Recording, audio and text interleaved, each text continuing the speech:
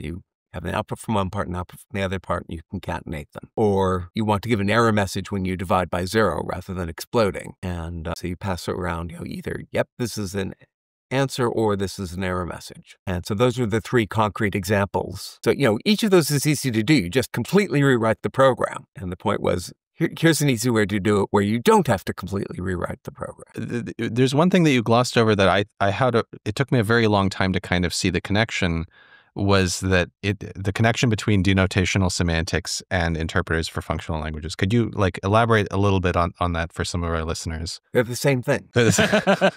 Well, I mean, they're phrased in such different ways. You never see it talked about as an interpreter for a functional language. You just see you're denoting it as a mathematical. Well, I think it's denoted as a mathematical object, and I forget that there's this connection actually to, I guess, a lambda term is a program and it's also a mathematical object. So I guess that's the whole connection. But it took me 10 years to figure this out. It was John Reynolds wrote some really great papers about all this stuff, right? So he went and talked to the people developing denotational semantics and then wrote a tutorial on continuations.